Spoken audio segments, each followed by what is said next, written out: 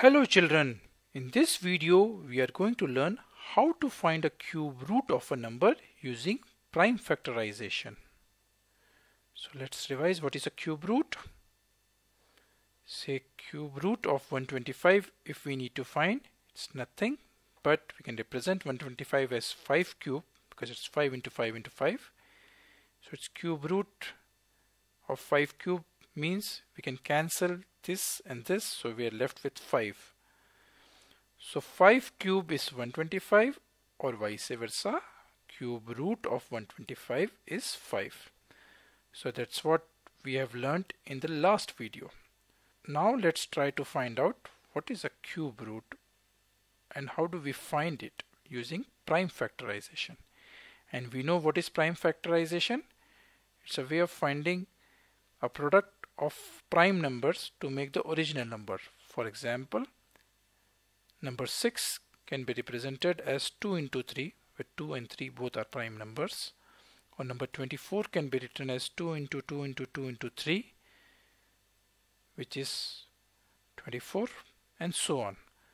So we know about prime factorization, and now we are going to use prime factorization to find the cube root of any given number. So let's say we are given 3375 as the number whose cube root we need to find using prime factorization method. So as we know, how do we use prime factorization? We write the number, we write this way, and we start with 2. And we take each prime number and try to divide it. So can this number be divided by 2? No, it's ending with 5. It's an odd number, so it cannot be divided by 2. Let's try to take 3. Can we use 3? Yes, we can use 3. So 3 ones are 3, 3 ones are 3, 3 2 is 6, 1 is 1125. Try to divide again with 3. It's possible. Yes, it's possible. 1125 divided by 3 is 375. Again try to divide it by 3. Is it possible? Yes, it is possible.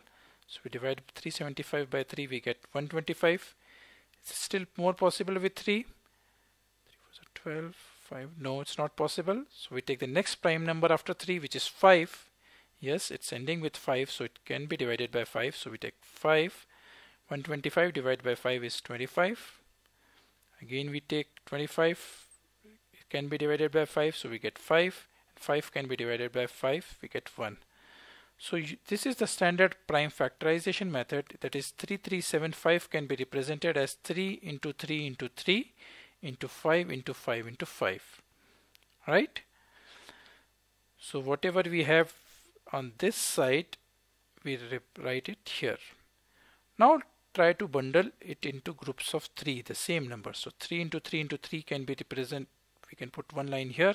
5 into 5 into 5, 3 5s. Product of 3 5s, so we can put a line here, and we know we can write 3 into 3 into 3 as 3 cube and 5 into 5 into 5 as 5 cube. So 3375 is nothing but product of 3 cube into 5 cube. So now try to find out cube root of 3375 is nothing but cube root of 3 cube into 5 cube. And what we can do, because both the numbers in the products are having cube, we can cancel the cubes with the cube root, and we are left with 3 and 5 alone, which is 3 into 5, which is 15. So cube root of 3375 is 15. So we found out prime factorization method, the products, made it cubes, and then once we got all the cubes product here, we can cancel each of them against the cube root, and we are left with just the individual numbers and their products. 3 into 5, we got 15. So cube root of 3375 is 15. Let's check the answer. We know cube root and cubes are reverse operation, so the answer we got is 15. So we try to do 15 cube is nothing but 15 into 15 into 15, which is 15 into 15 is 225, 225 into 15 is 3375. So the answer is correct. Cube root of 3375 is 15, or 15 cube is 3375.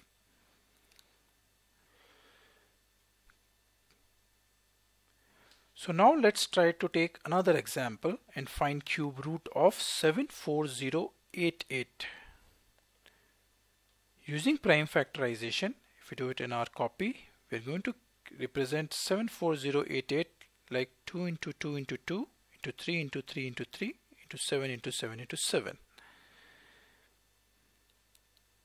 We can bundle each of these three same numbers. We can put a line there, 2 into 2 into 2, 3 into 3 into 3 and 7 into 7 into 7, so that we can write cubes there, 2 cube, 3 cube, 7 cube. So 74088 is nothing but 2 cube into 3 cube into 7 cube. Hence its cube root of 74088 is cube root of 2 cube into 3 cube into 7 cube. So each of the numbers are having cubes here, so we can cancel them out and we are left with 2 into 3 into 7. So 2 into 3 is 6, 6 7s are 42. So cube root of 74088 is 42. Then we can check the answer. We can do a reverse operation. 42 cube should be same as 74088. 42 into 42 into 42 is 74088. So hence cube root of 74088 is 42. So that's all in this video, children. Bye bye.